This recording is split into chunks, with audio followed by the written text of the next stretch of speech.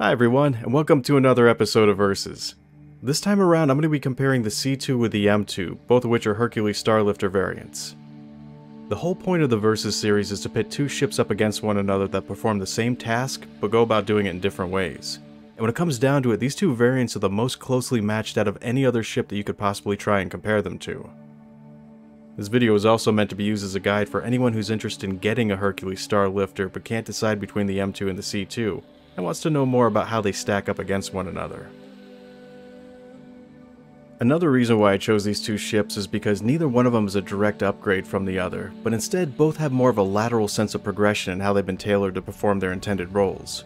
So it's not going to be so much a matter of one ship being inherently better than the other, but more that what ends up being better for you is going to be based almost entirely on what your needs are. Now that they're both in game, I have a lot clearer idea about what these ships are as opposed to how they're described as being during the concept sale and from what was said about them in their Q&A posting. And I found that they've changed a lot since then, so I'm going to be going over what all those changes are throughout the video, as well as comparing things like their components, crew size, internal layouts, cargo and vehicle hauling capacities, performance, and weapon loadouts. And the reason why I'm not including the A2 in this comparison, which is the bomber/gunboat version of the Herc, is mainly because the A2 exists in a category all on its own. It's not an example of lateral progression, but is more of a straight up upgrade in nearly every way. The only thing that it sacrifices is some of its cargo space and transport capacity for a lot more guns, bombs, and even more components. So there's too much of a difference between the A2 and the other variants, whereas the C2 and the M2 have a lot more give and take when it comes to how they were designed. Before I start going over what the differences are between these vessels, I'd like to go over what they have in common. And there's a number of similarities that exist between these two ships. Like, for instance, both of their vehicle bays have the exact same dimensions. They can carry the same number of vehicles, and they each have a ramp that extends out from the front of the bay and another that's in the rear of the ship. So no matter which version you pick, you're still going to have the same roll-on, roll-off capabilities when it comes to loading and unloading vehicles. And it was this mini Idris-like quality that they have which was the very thing about the M2 and the C2 that initially caught my attention to begin with. All of the Hercules variants have a pair of VTOL thrusters which lock into place when you engage the ship's landing mode, and these thrusters are no joke. You can take off like a rocket from a horizontal position and land straight down just as fast. They're so powerful that when you're first getting used to them, you're going to have to be careful not to ram into the top of your hangar, or accidentally pancake the ship down onto a landing pad. The interior of both ships have the same basic layout. They have a single lift on the port side that you can use to enter the ship from, which also connects to both of its other two decks. A nice little unique feature of the Starlifter series is that they've hermetically sealed the elevator to prevent it from decompressing the rest of the vessel. There's also a ladder that connects the upper and lower decks together so you can manually move between them. It's sealed off by an airtight hatch that automatically opens when you climb up or down it.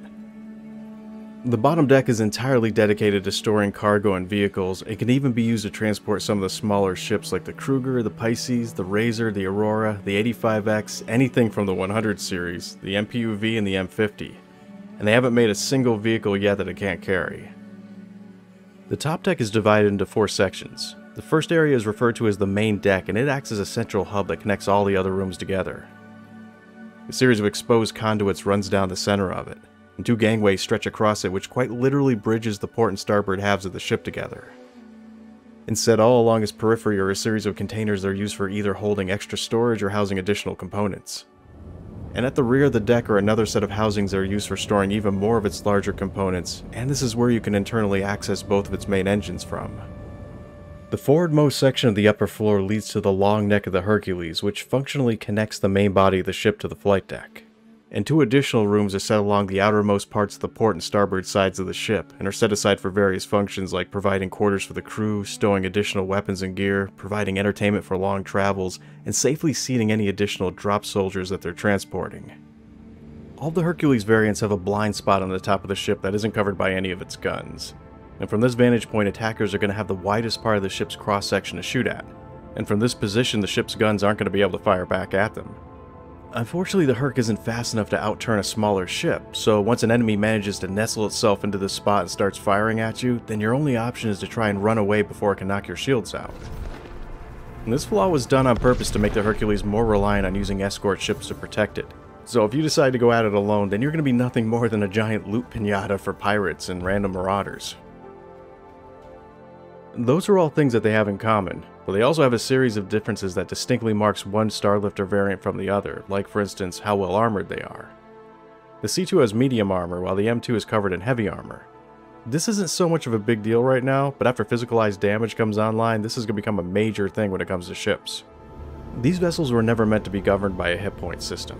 Instead, you're supposed to be trying to disable a ship by targeting one of its components, and then using your ship's guns to physically drill a hole through its hull to the point where you can either hit it or sever its connection to the rest of the ship. And armor, especially heavy armor, is going to greatly impede your ability to do this. The downside to having heavier armor is that it's going to affect the way a ship moves.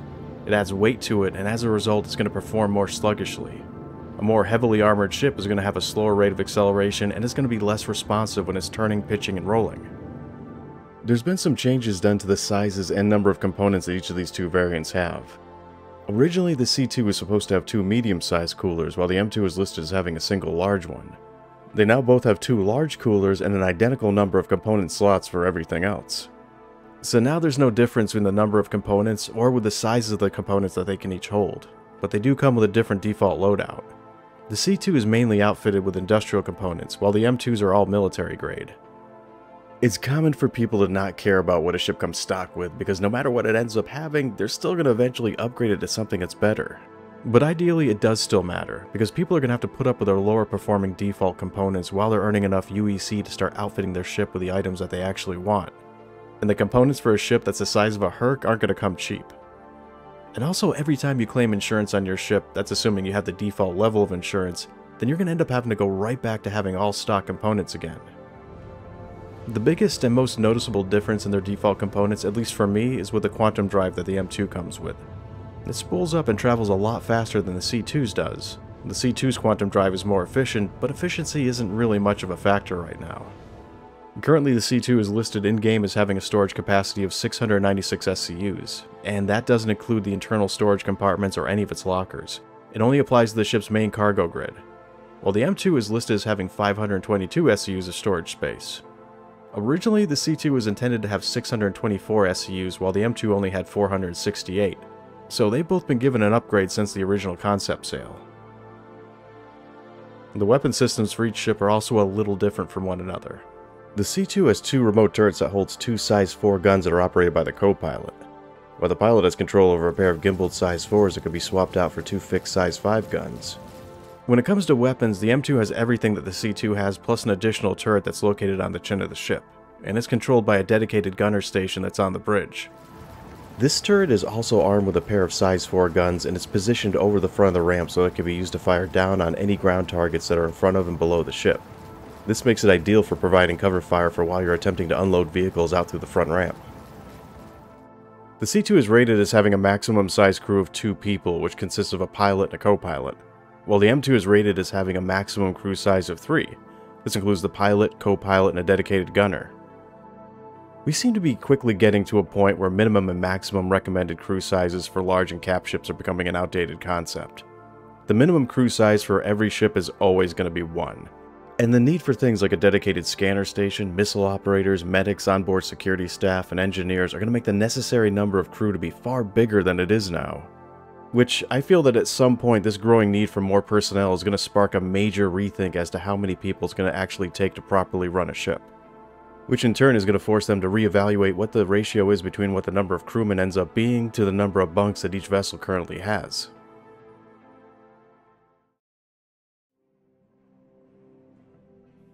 And lastly, another major difference when it comes to these two ships isn't necessarily with how the inner structure of it's laid out, but more about what it uses each of its rooms for, which can differ greatly between the M2 and the C2. Like for instance, the bridge and the long neck that connects it to the main body has a different composition in each ship.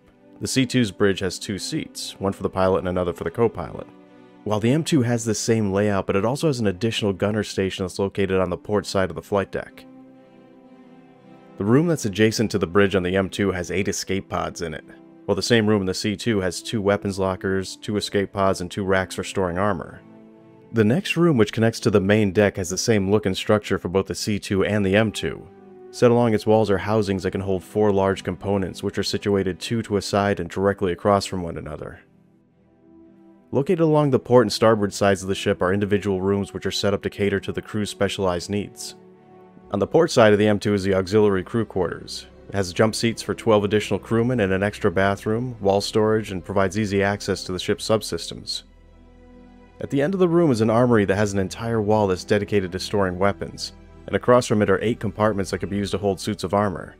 It also has a number of additional storage compartments in here that have been mounted into the ceiling.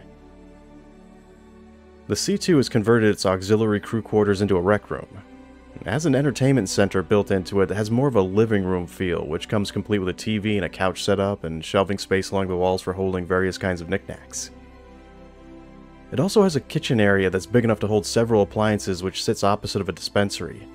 It has a fridge for storing small perishables and a small pantry, and at the end of the room is a table that could comfortably sit 4 at a time. The C2 and the M2 have their habitation room located in the same spot on the starboard side of the ship. And they're very similar in the sense that they both have 2 bathroom shower combos, 2 desks, and 4 wall lockers.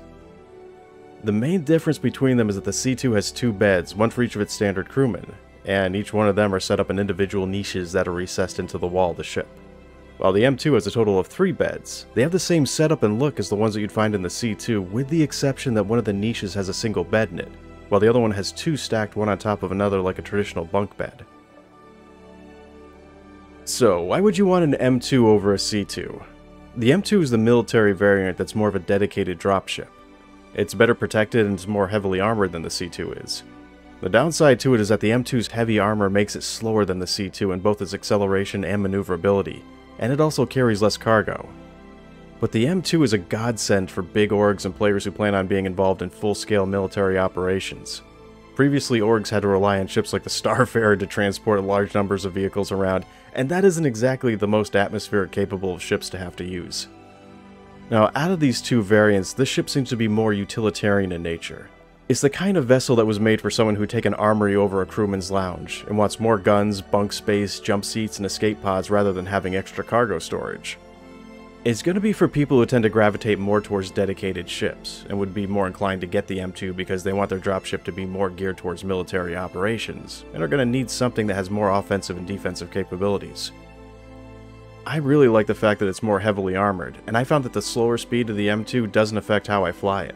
I still take the same amount of care when coming in for a landing, and tend to approach an LZ in the same way when I'm flying an M2 as I do when I'm flying a C2. You can't pancake this ship down in the middle of a battlefield like it was a Valkyrie. The Val is the kind of dropship that was meant to fly right into the middle of a battle, quickly land and deliver a wave of infantry directly to the front lines, and then be able to get out of there in one piece so that you can repeat the process all over again. While something like the M2 is going to take longer to deploy all of its vehicles and the personnel that it's carrying, and the ship's wide berth is going to restrict its ability to land. So before you can touch down, you're going to have to find an area that's not only big enough to land at, but that's also going to be out of the enemy's line of fire. Because if you don't, ground-to-air deterrents like the ballista that pose a real threat to it could turn it into scrap before it even finishes unloading. The only thing that I don't like about the M2 is how the responsibilities for the gunners are set up. Making the co-pilot operate both the ventral and rear turret simultaneously, or having to choose between the two, is almost infuriatingly bad design. Ideally, if I could set this up, I'd slave the chin turret to the pilot's seat so they'd be able to operate it and the weapons that they previously had control over. And then I'd let the co-pilot and the dedicated gunner be able to choose between using the dorsal or the rear turret. That way you could operate all of its guns simultaneously while using only 3 people to do it. And I know that in the future you're going to be able to set individual stations to be whatever you want them to be, but for now this would be a great alternative to have while we're waiting for those options to be implemented. Another thing about this ship that I'd like to see change is how the habitation room is laid out. I'd remove the 2 desks, which ideally seems more like detailing rather than something that has any real practical use, especially for a military ship, and replace them each with a set of bunk beds. A ship of this size could easily end up needing a crew of 6 to 7 people once you start factoring in security staff, engineers, medics, and dedicated station operators. Now I was going to originally suggest that they replace one of these desks with a small kitchen, but the design staff had already stated that they had gone a little overboard when it comes to removing the galley from the C2, and at some point they're going to be putting it back in. But the kitchen that they'll be installing is going to be greatly scaled down from the one that you're going to find in the C2. Most likely it would resemble what the Valkyrie has, which is something that's functional and yet doesn't take up a lot of room. Another thing that bugs me about the M2 is how the storage space is exactly the same for both ships, yet the M2 carries less cargo than the C2 does. I realize that this is just part of a gameplay mechanic, but ideally before these ships were flyable, I assumed that the C2 would have an additional cargo grid somewhere on the top deck that the M2 would replace with a dedicated gunner station, and that didn't end up being the case. Instead, there's just some hand-wavium reason why it can't hold as much cargo, and little things like that which make no sense have a tendency to annoy me. But none of these things are game changers as far as I'm concerned. They're details that I'd like to see changed if they could, but none of them are going to stop me from wanting this ship. So if you want a militaristic dedicated dropship that's better both offensively and defensively, then this is going to be the way to go.